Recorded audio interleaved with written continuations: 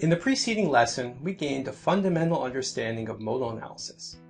Now we will take this understanding and apply the concept to two different structures. Our first example will be the application of modal analysis to a simple structure, a tuning fork. The second example will be the application to a much more complex structure, a skyscraper. So let's have a look at our first example, the tuning fork. So a tuning fork is a very simple structure made of a single part and material, yet it still illustrates the concept of natural frequency and mode shape very nicely. A tuning fork, when struck or excited, will vibrate at a dominant natural frequency that matches a specific musical note. It can then be used to tune a musical instrument like a guitar or a violin. Here we see the tuning fork vibrating in slow motion, and the deformation shape or mode shape that dominates is clearly visible. So now, looking at the tuning fork, what would be the most important dimension of the fork that governs the natural frequency? Or if we were to add weight to the tips of the forks, would the frequency go up or would it go down? Let's use a simulation model of a tuning fork to answer these questions. We have a simulation model of a tuning fork, and it is oscillating at 440 Hz. But the animation is slowed down so it can easily be seen. Now recall from our preceding lesson, we learned about the eigenvalue problem. The equation is shown here, and the solution for a general structure with many degrees of freedom requires an eigensolver.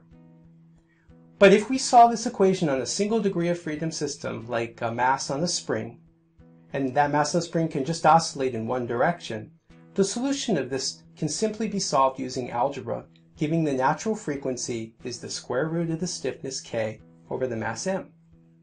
Now, we can keep this equation in mind when thinking of more complex systems, as it can help us intuitively understand the expected behavior of the system. So getting back to our tuning fork, it is not a single degree of freedom system, but we can think of it like a cantilevered beam, where that beam is bending and the beam acts like a simple spring, and the mass of the beam is the mass hanging on that spring. Now a cantilever beam is fixed on one end and it's free on the other. If we have a long beam and push on the end, it will deflect more than a short beam. So a long beam is less stiff than a short beam. Now relating this back to the tuning fork, if we make the fork arms longer, the stiffness k decreases, and what happens to our natural frequency? In the equation, we can see the natural frequency omega will decrease with decreasing stiffness k. So making our tuning fork longer results in lower natural frequencies, and that's exactly what we see from the simulation results in this graph. Here we show how the length of the fork and the resulting natural frequencies vary. Now we ask the question, what happens if we were to add weight to the tips of the fork? Again, thinking of the tuning fork as a cantilever beam, it acts like a spring. A longer beam, we just learned, is softer, shorter is stiffer. Now putting a mass on the tip of that beam, or spring, we see from our equation that if we increase the mass, the resulting frequency will decrease. Now let's move on to our second example, which is considerably much more complex in construction compared to a tuning fork. Yet what we will see, the same equation applies, and hence we can use the same intuitive understanding and expected behavior of a much simpler system. The Burj Khalifa is currently the tallest skyscraper in the world at the recording of this lesson, and it stands 830 meters tall. The modal analysis is a critical primary requirement to understanding the fundamental dynamics of the structure. Understanding how the skyscraper will respond to forces such as seismic, earthquake, or aerodynamic, like wind loading, are critical not only to the safety, but also to the comfort of the occupants of the skyscraper. While the Burj Khalifa was specifically designed aerodynamically to minimize harmonic excitation from the wind, which could be disastrous, it still responds to wind forces which excite the skyscraper's primary natural frequencies, and it even sways approximately 2 meters at the very top. So to explore the concept of modal analysis applied to a large skyscraper, a very simplified representation of the skyscraper was constructed for illustration purposes. Now considerable details have been omitted. In the detailed model, there would be representation of all the walls and all the columns, as well as any mass that may not contribute to the stiffness of the building, such as the equipment, and non-structural features of the building, such as its finishing. All the stiffnesses and mass from the elements that make up the complex construction of the building go into the stiffness and mass matrices of the eigenvalue problem, and we solve for the mode shapes and the modes. We fix the base of the building and we run a modal analysis, extracting the first 15 modes. The modal analysis results show typical and expected behavior for such a tall, slender structure. 3 modes are shown here for discussion.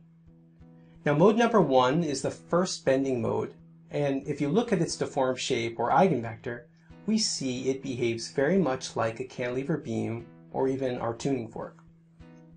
Now recall that we have just as many modes as degrees of freedom, and this model has thousands of degrees of freedom. But let's just look at a few other shapes. Mode number 3 is the second bending mode, and notice it looks very similar to mode number 1 at the tip. But if you look closely, you will notice the middle of the building is moving in the opposite direction to the tip. Now mode number 5 is the first torsion mode, and notice this deformation shape is very different than the others. If a building was not made stiff enough, and its design permitted to be excited in the torsion direction, say by some wind, the building would rotate about its axis. And this twisting motion could also make the occupants near the top feel uneasy as the building rotates beneath them. So this brings us back to the significance of modal analysis to the design. The building must not only be stiff to minimize bending, it must be stiff torsionally to minimize rotation. And the aerodynamics of the building must be considered as to not excite this mode of deformation or any modes of deformation. Recall that the magnitude of deformation is not significant in a modal analysis, and there is no excitation. We have not specified any loading on the building, so we just view these deformations to understand their relative shapes, not their magnitude or degree to which they deform. So looking at these shapes, which shapes are the most significant? We can use our intuition, but we can also use some of the other quantities such as the participation factor and the effective mass, which we introduced in a preceding lesson. Looking at the effective mass percentage, we see the first 2 modes have the highest effective mass ratio of around 30% in the lateral direction, not in the vertical. And mode 14 is the highest in the vertical direction. These are some of the most significant modes. Now, as we get to higher frequencies, typically their individual percentages will decrease, but their summed contribution is still important.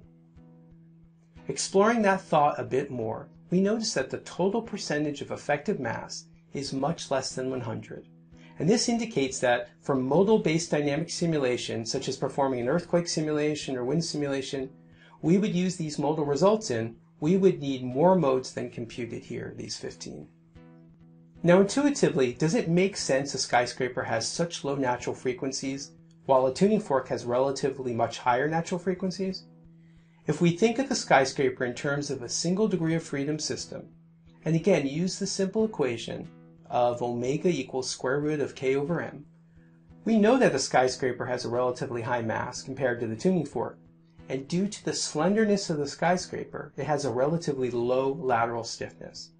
This combination results in a typically low fundamental first frequency of large civil engineered structures like tall skyscrapers. Finally, what features of the design give the skyscraper its lateral and bending stability and increased stiffness? The building has what is called a buttressed core design. It is in the shape of a Y. This cross-sectional shape provides stiffness in both the bending and the torsion direction, and it increases progressively from the top of the building to the bottom. This helps make the building stable even at a height of 830 meters.